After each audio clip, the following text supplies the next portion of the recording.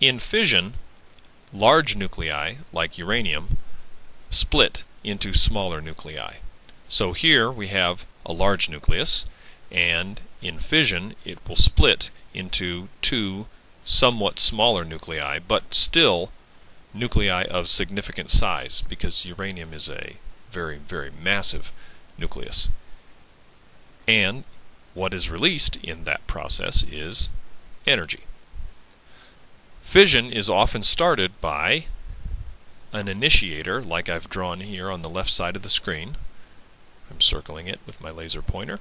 And that initiator is a neutron. In particular, a slow-moving neutron is better.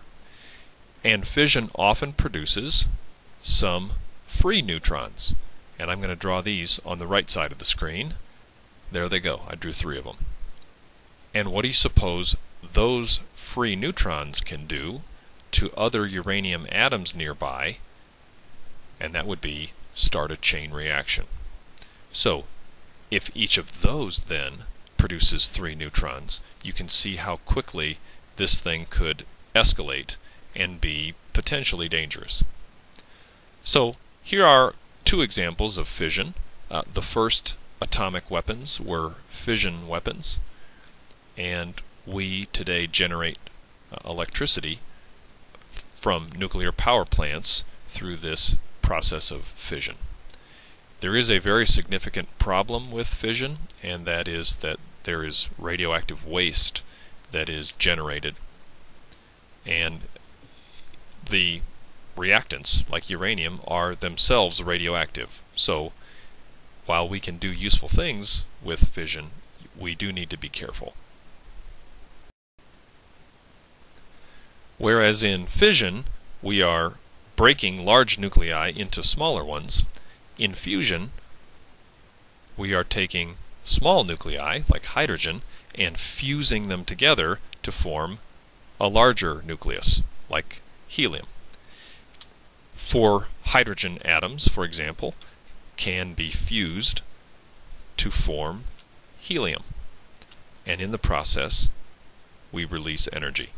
Now, this is not an easy thing to do, because the nuclei of hydrogen atoms, think about it, each nucleus of a hydrogen atom is basically just a proton.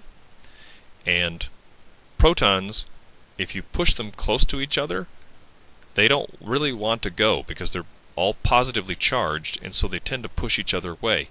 So fusion works really well on places that are really, really hot, so that those particles are moving very, very fast, so fast that they're able to get close enough to each other to cause this reaction to happen before the electrostatic repulsion kicks in and pushes them apart from each other. We have done fusion on Earth with the hydrogen bomb. The problem is we aren't able to control fusion.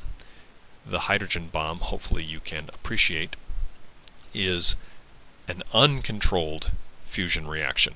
We just set it off and off it goes. But if we want to generate electricity from fusion, we must be able to control it, to regulate it, to make it constant and steady, rather than just, as in the hydrogen bomb, a big woof, and that's it. So, you might guess, great minds, like yours maybe, are working on this. The good news about fusion is that there's plenty of fuel, because on this planet there's lots and lots of hydrogen, so that's very good news. Also, there's no radioactive waste produced in a fusion reaction. The problem with fusion is trying to contain and control the reaction, because you need to heat the reactants up to millions of degrees. There's no physical vessel on this planet that will be able to contain that. So we're using magnetic fields to try to contain the reaction. We haven't perfected it yet, but please feel free to do that in your spare time. Let's summarize. Fission occurs when a large nucleus splits into smaller nuclei. Fission is not the same as alpha decay. In alpha decay, a relatively tiny piece of a very large nucleus is spit out of the atom. In fission, a large nucleus cracks into two different nuclei, each of which is quite significant in size.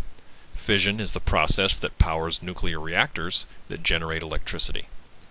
Fusion is the joining or fusing of smaller nuclei into larger ones. Fusion is the process that powers our sun and all stars. Both fission and fusion release energy, i.e., they are both exothermic.